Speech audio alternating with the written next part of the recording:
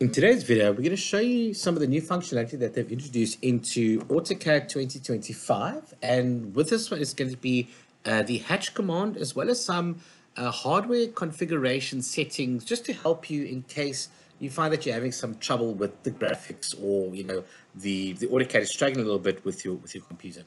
So the first thing I'm going to take a look at is the hatch command. So firstly, I've got this outer building over here, and normally in your hatch command, if you select it, you've got two different ways to create your hatch. We can either select a point, and it selects that point over there. So you'll see there the profiles that it's selecting, or inside the walls over there. Or you've got the hatch command, and you can select an object. Now, I don't really have objects here, so I'm just going to draw a circle quickly. And if I go to hatch, I can select an object. You select the object and it'll select that there. Or even if I had a polyline, let's go and select a polyline, something like this. And we go to the hatch command. It allows us to select boundaries and to select the boundary over there. Okay, so that's great and all, but what happens if I've got a situation like this where I'm trying to hatch and I select inside the points, and it gives me sort of this shape over here, and what it's picking up as well is the insides of the doors over here, plus this inside area over here, which I don't really want.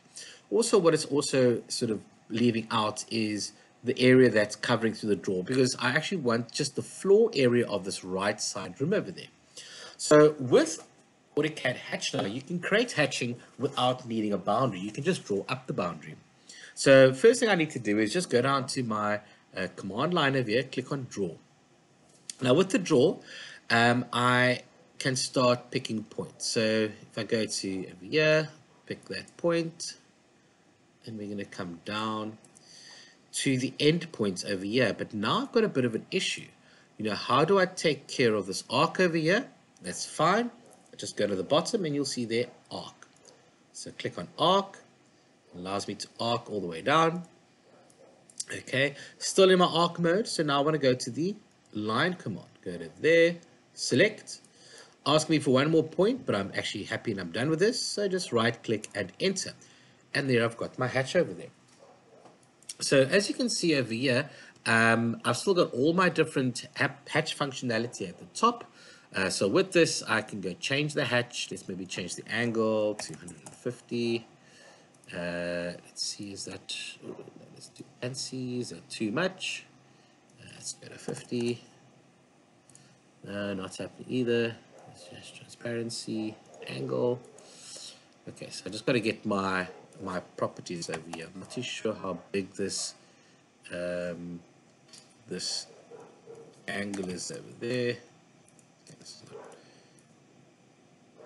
I think maybe I was okay. I was just I wasn't on the correct hatch over there. So you can see there I've just now put the scale up. Let's put up over there, maybe 350. Okay, so there we go. We got our hatch.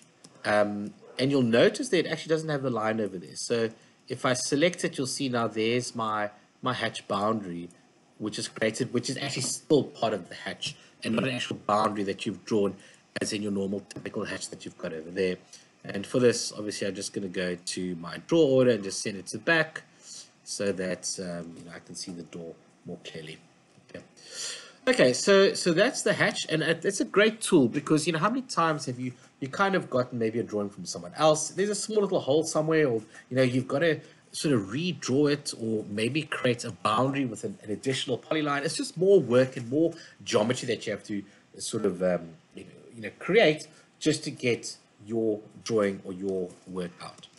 So, and the next thing I wanted to take a look at quickly is just the graphics. So, for instance, if you've got your previously in AutoCAD 2024, you can see the top over there. I had a drawing. I was struggling with it. It was kind of glitchy.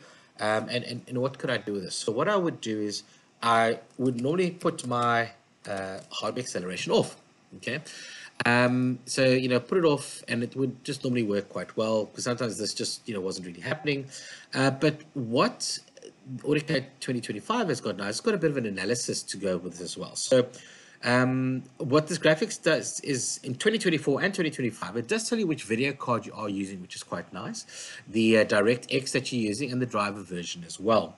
Now, with that, you've got sort of why it's very important to see what video card you're using is if you're using a laptop, sometimes, the software on the laptop will just default to the onboard graphics card, and then, AutoCAD wouldn't run so well, or, and that's not really what you want. So that's a nice way to just make sure that you're using the correct graphics card. But in AutoCAD 2025, if I go to my 3D config, you'll notice there's another tab over here with a diagnosis. So if you are sort of having glitches and it's just very jerky, maybe you can't see a line when it's actually there, go to the diagnosis and you'll see there, check for common graphics card configuration problems, hardware acceleration, graphics card driver, DirectX 12, and automatic configuration.